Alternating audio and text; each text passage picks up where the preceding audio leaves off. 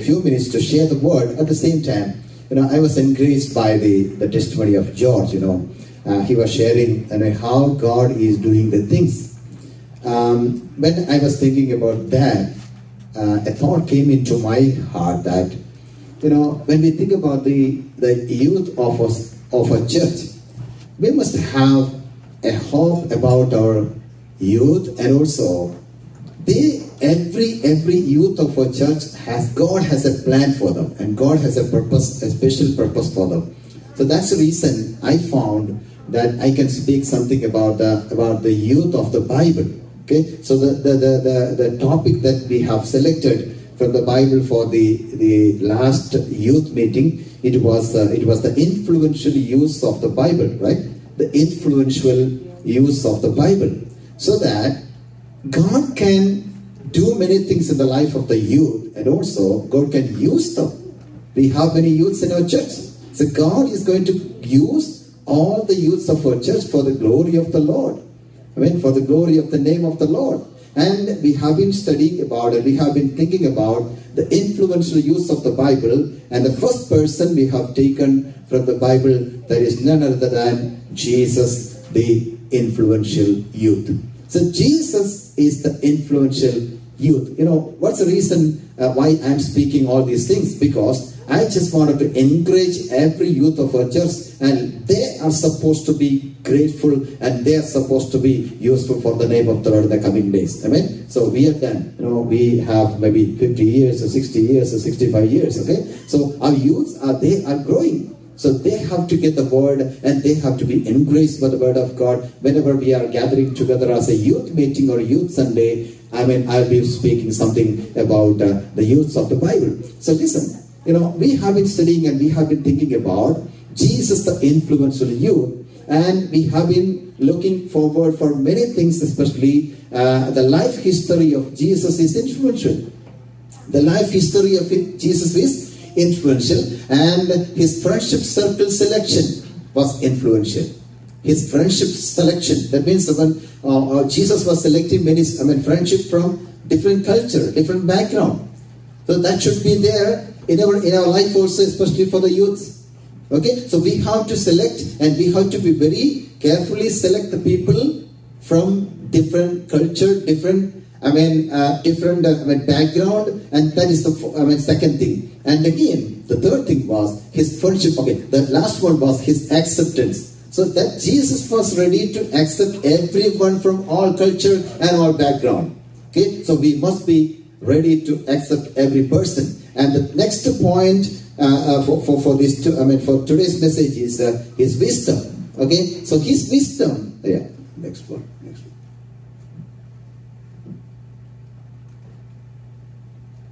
Next. Yeah. So his wisdom. When I was thinking about this point, I was reading Luke chapter 2 verse 52. Luke chapter 2 verse 52. We will read that verse, then we will move on. Luke chapter 2 verse 52. Anybody can read that verse? And Jesus increased in wisdom and in stature and in favor with God and man. Okay. So Jesus kept increasing in wisdom, stature, and in favor with God and man. So Jesus was trying to balance the favor of God and also the favor of man. So Jesus was balancing that favor of God and also favor of man. Let me ask you one thing. Every youth of our church must have that balancing the favor of God and favor of man. You have to be connected with all the people. Jesus was having an increasing in wisdom. Jesus was increasing in his wisdom and in stature and in favor with God and man. That's what we read that when he was 12-year-old boy in Luke chapter 2 verses 41 to 47, we understand that Jesus Christ was sitting inside the temple, and Jesus was impressing the religious leaders at the age of 12 with the divine wisdom. So when a person is receiving the divine wisdom, that person will be encouraged by the word of God, and that person will get the wisdom to speak to the religious leaders even. Jesus was sitting inside the temple, and he was speaking to the people, the religious people, religious leaders, because he was having the wisdom. Especially when you go to Luke chapter 2 verses 46 and 47, it says that then after 3 days they found him in the temple, sitting in the midst of the teachers, both listening to them and asking them questions. Asking questions to the religious leaders. Is it an easy thing? No. Jesus, just having 12 years old boy, he is speaking and questioning the religious leaders sitting inside the temple. And all who heard him were amazed and at his understanding and in his answers. So when they were asking questions, Jesus also was giving the answer. When Jesus is asking questions, they were not able to give the answer. So this much wisdom that Jesus was having. So how can we get that wisdom from the divine wisdom from the Lord? Sit in the presence of God, pray, read the Bible, and every youth of our church will get the wisdom from God. You have to have the divine wisdom. You have to have the divine wisdom. You have the worldly wisdom. Enough worldly wisdom you have. But at the same time, you have to wait for the wisdom of God. With that wisdom, you can do many things, and you can have that confidence that God's presence is with me. And again, the next point is his knowledge in Scripture. So his knowledge in Scripture. യേശു ക്രിസ്തുവിന്റെ ദൈവവചനത്തിലുള്ള അല്ലെങ്കിൽ തിരുവെഴുത്തിലുള്ളതായിരിക്കുന്ന അറിവ് വളരെ influential ആയിരുന്നു. His knowledge in Scripture, especially, he could overcome the temptation of Satan through the knowledge in the Word of God.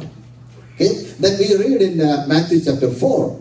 In Matthew chapter 4, verses 4, 7, and 10, we are not going to read that verses, but I'll let you know that.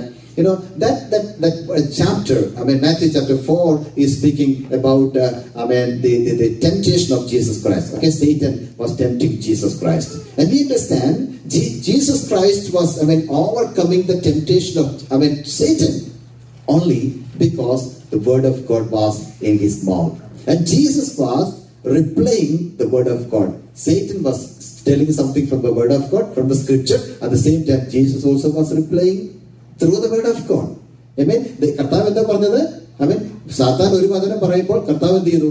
തിരിച്ച് മറ്റൊരു വചനം പറഞ്ഞിട്ടാണ് അതിനെ oppose ചെയ്തത്. അല്ലെ? So we have to think about, when you have the wisdom of God and when you have the knowledge in the scripture, every person, not only the youth, but every person of our church must have the knowledge in the scripture. In order to get the knowledge in the scripture, you have to read the Bible. You have to meditate the Bible. Then the Spirit of the Lord will speak to you. When you have the scriptural knowledge, and when you have something, from the scripture, then that's the reason that we are taking the Bible classes. Every week for the youth we have the Bible study, and for the teenagers we have the Bible study. For Sunday school kids we have the Bible study, and for the adults also we have a Bible study, and for the common Bible studies on Friday. You're getting more wisdom, you're getting more knowledge from the Bible every day by reading and listening the word of God, listening the preaching and all those things. So we have to understand, when a person is having the knowledge about the scripture, that will help that person to overcome the temptations of Satan. The temptations of Satan. Okay, that's what especially in Matthew chapter 4 verses 4 and 7 and 10, all those verses speaks about that. And also you have to understand that the circumstances of Jesus Christ was not just like us. Okay, it was entirely different.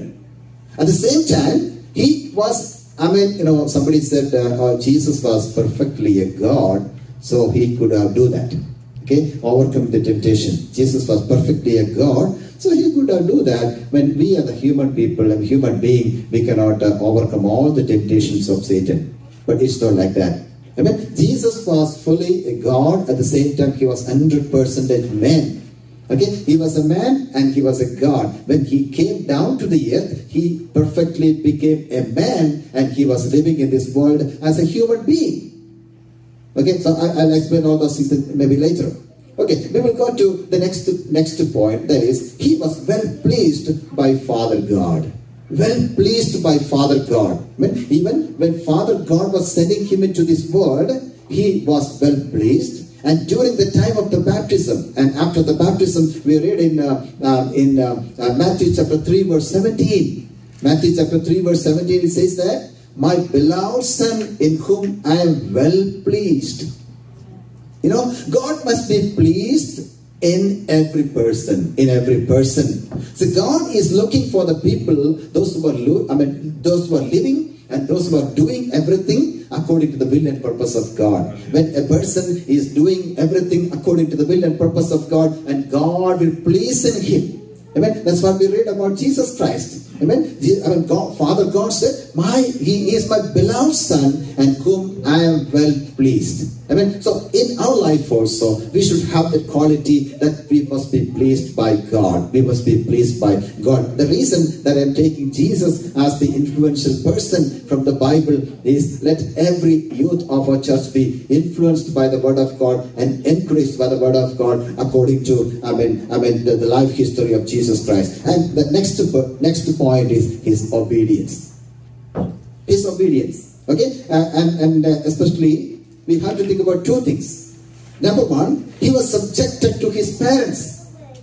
Jesus was subjected to his parents, and also Jesus was subjected to God, to Father. That means Jesus was obedient to his own father and mother, and Jesus is obedient to the Heavenly Father.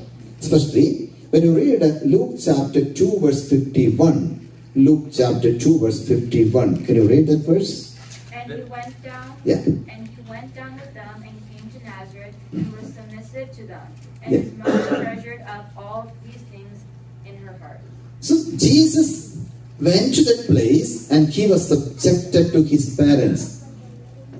Which means every child, every student, and every youth of our church must be subjected to their father and mother. Okay? Bible says, respect your parents. Respect your father and mother. Okay? That's the best advice that we are getting from the Bible. When we have to respect and we have to be obedient for our father and mother. So Jesus did it. And Jesus was obedient. And Jesus was subjected to his father and mother at home. We do not know where Jesus was. Maybe after the 12th year. Okay, 12th year till the 30th year. Okay, 12 to 30. Okay, so it is not mentioned, it is not recorded in the Bible where Jesus was from 12 to 30 years. But we understand that Jesus was at home subjected to his father. I think that Jesus was learning how to do the carpenter work. Okay, so after that he came and he was doing miracles in the life of the people, and he was doing many things and molding the people and building the people up. It was a great privilege that Jesus had as a human being, and sitting at home and watching what his father is doing, the carpentering work, and he was also learning. Maybe he was also learning that. Okay, so that's the reason when Jesus was telling Peter that what are you doing? That Peter said, I was just trying to get a fish, but all the night, but I didn't get anything. Then what Jesus said, you do one thing, you just cast your net in this particular place and you will get it. Okay, maybe Peter was saying, no, Jesus, you are a son of carpenter. I am a fisherman. By birth I am a fisherman. I have many experience. But why you are saying this now? Okay, and Peter said, no, it's not possible, because I know all the areas of the sea, and I know where the fishes are there, and the availability of the fishes or something. But now you are saying that you are a carpenter's son, and you are saying that you put a net over there and you will get a fish. It is not possible. Then Jesus said, no. If you obey my word, you are going to see the miracle. If you obey my word, you are going to see the miracle. Amen. So this is what we understand. When Jesus was at home, he was obedient and he was subjected to his father and mother. And also again in Philippians chapter 2 verse 8.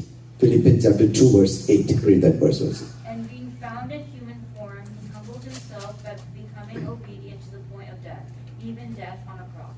Okay, and verse 7 says that but emptied himself, taking the form of a bond servant, and being made in the likeness of men, being found in appearance as a man, he humbled himself by becoming obedient to the point of death, even death on a cross. So he humbled himself into the point of death, and he was becoming obedient to the point of death.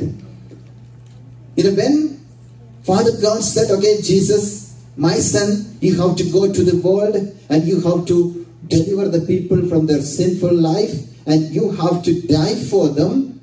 Jesus said, I'm okay. I'm okay for that. I'm going down to the earth and I have to deliver the people, and I'm ready for dying for the people and for their sins. So, there are chances that he can say, even after coming to the earth also, he could have said that, okay, I cannot bear all these troubles and all these sufferings because I cannot die. As a human being, I cannot die for the people because I'm struggling with this. He never said it. He never said it. Once he said, Father God, if it is thy will, take this cup away. And again, the next sentence is, what is that? It is not my will, thy will be done. Okay, so Jesus was going through all these troubles. Even then, he was ready to obey his Heavenly Father. His Heavenly Father. If that is correct, then this morning I will request every youth of our church and every person also sitting here, you must be obedient to the Lord, and also you must be obedient to your father and mother, because you have to respect God and you have to respect every person, your parents and your siblings. Amen. So that's what we understand, the points that we are getting from that. The first thing is, today's message is that his wisdom was influential. The wisdom of when Jesus was influential, and his knowledge in scripture was influential, and his obedience towards his parents and also his obedience to the Father God was influential. So I would like to close my message today, and if time permits, we'll be discussing the next points maybe in the upcoming youth Sundays. So let's all close our eyes for a moment, and let us pray together in the presence of God, and let's ask to the Lord, oh Lord, I need the divine wisdom in my life. Even though you may be a youth, you may be a child, you may be a grown-up person, you may be an adult, no problem. You may be an elderly person. But remember one thing, when you have the wisdom of God, when you have the knowledge in the scripture, that will help you to grow in spirit, and that will help you to overcome the temptations of Satan. Hallelujah. We have many temptations in this world. My dear friends, my dear brothers and sisters, we have many temptations in this world. So whenever you are going through the troubles, and whenever we are going through the sufferings and everything, think about God, Jesus Christ. Jesus Christ went through every temptation, and Jesus was tempted by Satan.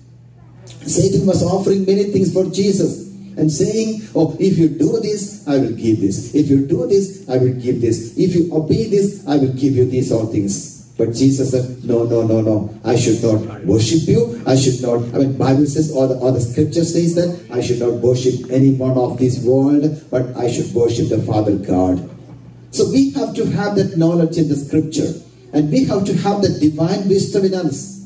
Then and there we will be able to overcome the temptations of Satan. And also let us have the knowledge in the scripture, and also let us be obedient, and let us be subjected to our parents and also to the Lord, in heaven. Hallelujah, just like Jesus. So just take, the life history of Jesus Christ as an influential thing, an influential fact in our Christian life, and let's be fruitful in the presence of God. Let's pray. Heavenly Father, we thank you for this day. We thank you for, speaking to us, O God. Especially we pray for every youth of our church, O God, this morning. Father God, we pray that, let them be engraced by the Bible and the word of God in the coming days, O Lord. Hallelujah. Father God, we pray that, let them be useful in the coming days, O Lord, for for your kingdom and for your glory in the coming days, O Lord. Hallelujah. We bless every youth of our church, O God. Hallelujah. Bless them, O Lord. Hallelujah. Abundantly, O Lord, spiritually, materially. I mean, give them wisdom, O Lord. Give them understanding about the Bible. I mean, give them more knowledge about the scripture, O Lord, in the days of God.